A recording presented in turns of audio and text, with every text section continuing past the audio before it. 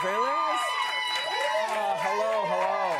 Hey! Oh, that's very kind. Hello, welcome. That's... Okay. That last part was just sarcastic, right? Come on, you guys are just messing with me, you little scamps. Must be April 9th. Welcome to 10 Minute Talk Show, everybody! Hey!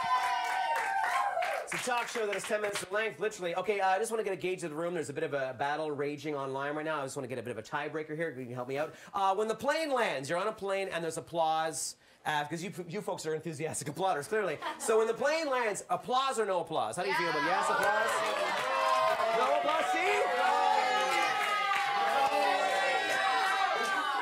I told you.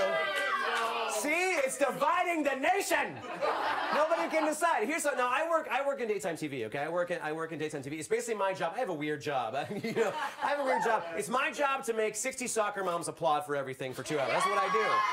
It's a true thing. So, like, oh, millennial pink lip gloss. Wow, right? They applaud. Seriously, it's a real thing. So really, if you're going to take 200 strangers, put us in a silver tube, and fly us across the world at 700 kilometers an hour and land us safely, I am so applauding. That's way more impressive than, oh, that's the proper way to pan-sear asparagus. Oh, I wasn't aware. So you're getting my applause, and so is this audience, apparently, because they applaud for stuff as well. Very good. Hey, speaking of things worth applauding for, your first 2 guests and your last 2 guests. That sounds ominous. There's 2 guests on the show. That's really what's happening. You're gonna, if stand-up comedy interests you in any capacity, you're gonna know exactly who they are. You got the JFL All Access. You got your Just for Laughs. You got your Video on Trial. They're just mainstays. And you name a festival of importance in this country that involves stand-up comedy. They've been at it. They're friends of mine, and they're on this show, and they have brand new albums coming out. And I'm very excited about it.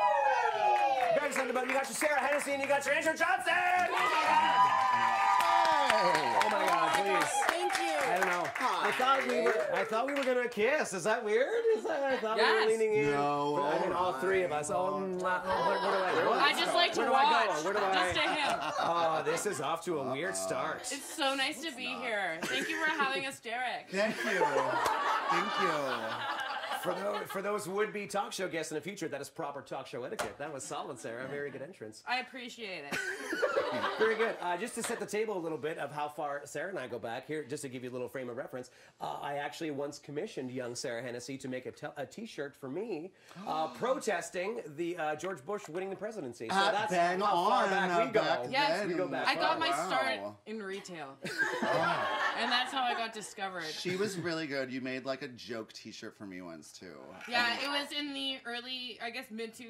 I don't know, like 2000, like 9, 7 or whatever. But you were a very bang. I gotta say, it right. was like a big time for funny things on T-shirts. And It was a boy, proud was era. I there for As opposed to now. Yeah.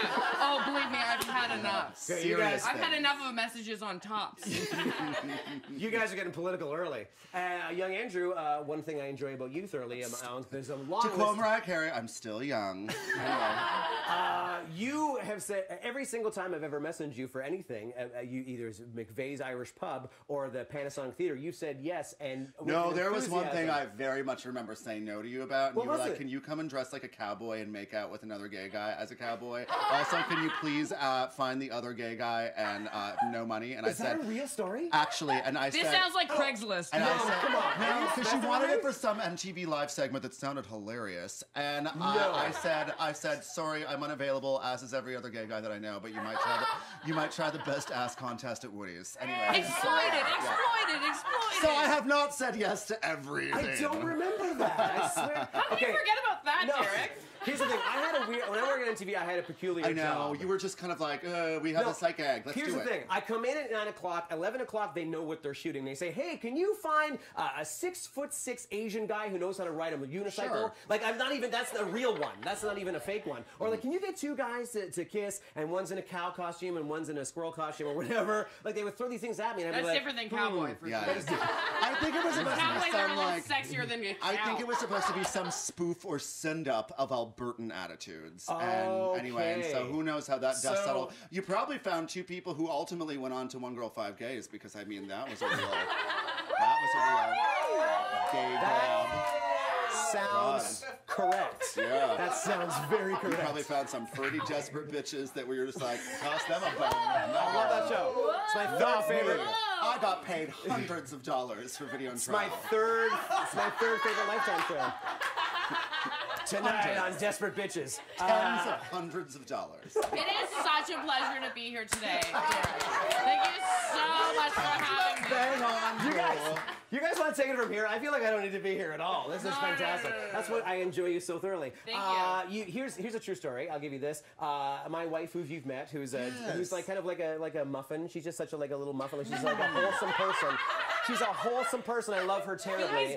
She's sort of like no, I stand by it. She's like she fills the room with a scent you enjoy. That sounded any better. My point is, you've met her, and she's a preschool teacher, and she's delightful. She's sitting, she's knitting at her place of employment, and she's giggling to herself. And a coworker comes over. This is a true story. He says, "What are you giggling to?" Shows her the iPod, and on it, Andrew Johnston's "Get Your Dick Out." That's a true story.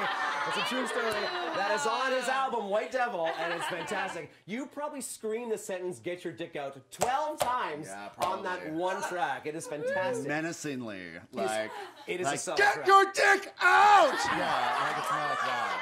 Not even exaggeration. There's a context to it, though. Let's not just bat this around willy-nilly. Oh, I assure you there is. Yeah. But God forbid you kiss somebody in a cow costume. But you will demand that they get their dicks out. Well, I'm in the power position. And that's what's important, everyone.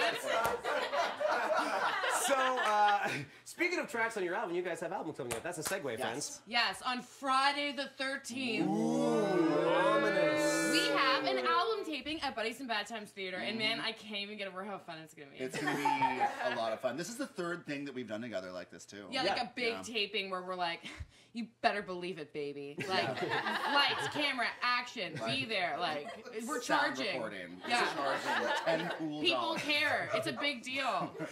There's a poster. Yeah. There will have memories made that day. We're going down in our own history. You know? Yes. It's an event that we're putting on. It's an event that we're doing that we're going to be doing for people to come watch. Now, do you have names of the albums yet? So if people can't make it to the show, Oh, what's yours? Get Your Dick Out? No. No, that was the last album. It was called Get Your Dick Out. The first prototype of it actually was that I got Prince and I sold in Newfoundland. Yeah, it was called that because that's something that I could understand. But then it was ultimately. We have big numbers out east, so be careful. We have huge numbers out there. So what? He's looking for trouble. I'm not leaving this cosmopolis anytime soon. But then it got called White Devil. But I do have a few ideas for the next one. I believe you. So here's the thing. And she has a great idea. What's yours? No. Yeah, go. Yeah, we got time. No. It's still in the oven. Yeah. If I take it out now, it will fall.